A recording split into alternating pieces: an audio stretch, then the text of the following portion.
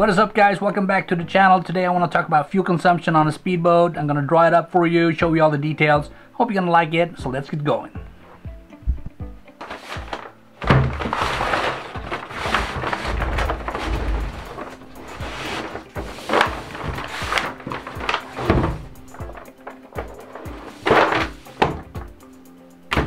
Alright guys, a few things to consider.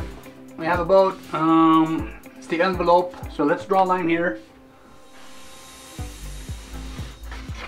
Like that. This is going to be a speed in knots, or also you can say that that is nautical miles per hour. Right. Gonna have so you're driving pretty slow. You have the boat in an envelope with a wave.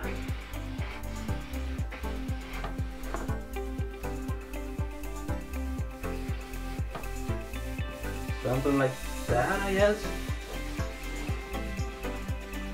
And that means that you still have some upward force on the stern of the boat, pretty good. And I would say this is about 0 to 5 knots maybe. Then as you increase speed with the boat, you're gonna start seeing the wave become a little bit longer. And also the upward force on the stern is diminished quite a lot. And that means that the boat's going to have an uphill battle here, pushing up against its own wave. That will of course increase drag, and the engines need to work harder. This usually happens anywhere from perhaps, like, depending on boat, from 8, maybe some boats perhaps up to 10 or something knots. And then of course that will increase as you start to get on plane. You will have even more drag, and you will get that little tail, little camel thing coming up. This usually happens around maybe 10 to 15, 16 knots or something like that. That's where you got really huge upswell, and the stern of the boat starts sitting really deep into that wave. Then you come up to about 18 to 22 knots. That is when you have decent plane. I mean, you're not on top of the water, but you're in front of your own wave, which is the definition of a planing boat. And then from 20 to 24, depending on the boat, you'll be up and running a pretty nice plane, stable boat up above the water. So if you put another line here, and we call that it's called fuel unit per nautical mile. It's the fuel unit. It could be gallons, it could be liters, doesn't matter. It's just the dimensions we're looking for here. So what I've seen with my own studies, and also looking at data from other different boat manufacturers and so on, have a pretty low fuel consumption in the beginning, and it just starts going up pretty high up here in this envelope. We keep pushing that up, and then we come to plane, and the fuel consumption drops down a little bit, and then it just moves away.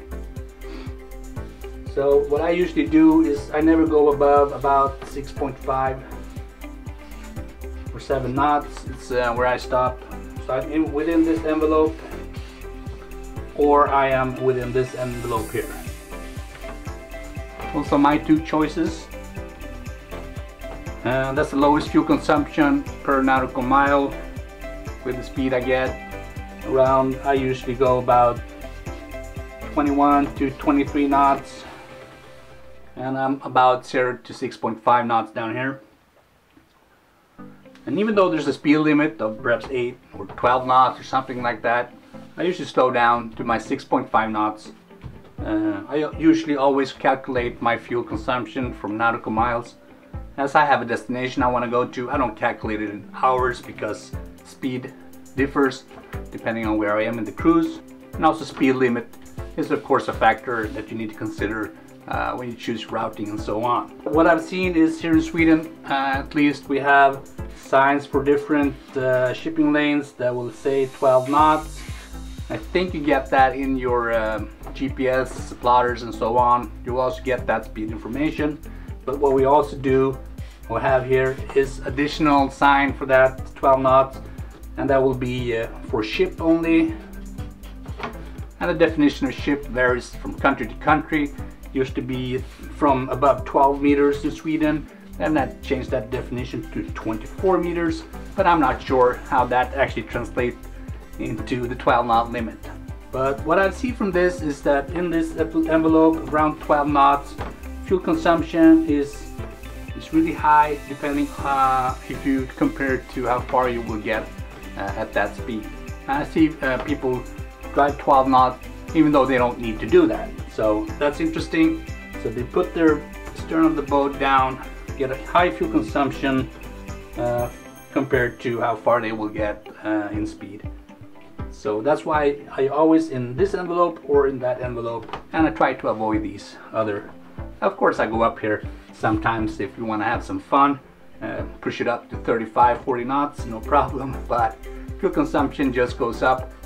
So fuel consumption up here will increase due to friction both in water and with air. You will get the friction going there, and right here is due to the angle you have of the boat towards the wave that the boat is creating. So be down here, small wave, have some push up on the stern. The boat's pretty level, increase the speed up to plane. The stern will sit down in its own wave and create the big upward hill, which the engines need to counteract with high fuel consumption. But then when you come up to plane, fuel consumption will drop relatively and will be a better economy given the type of distance you can travel with that speed. And also guys, depending, I mean, I haven't written here either liter or gallons there or anything like that. We don't have the weight of the boat. I've seen that this is a theory that is works for almost any size of boat. Perhaps this, of course, both planes at different speed, but I've looked at boats from maybe, let's say, it could be 20 to 30 feet or something like that, that match more or less this pattern. So going into the mathematics of it, there's a formula that says V hull equals 2.427 square root length of the waterline. So my boat is about, V hull for my boat equals 2.427 square root. Let's say my boat has a wave length in the waterline at 8 meters. So V hull equals 8 square root times 2.427, 6.8 knots. That's within the almost within the envelope that I choose to be in. That's a maximum speed in what's called most economic speed for the length of my boat. So that's why I choose to be there. And then of course it's a planing boat, so that's why I also choose of course plain envelope up here, but try to avoid this area here to get good fuel economy and also good environmental impact as possible. Alright guys, thanks a lot for watching. That's it for this episode. Hope you liked it. Hit that like button, please subscribe, hit that notification so you don't miss out on any future videos, and I'll see you in the next one.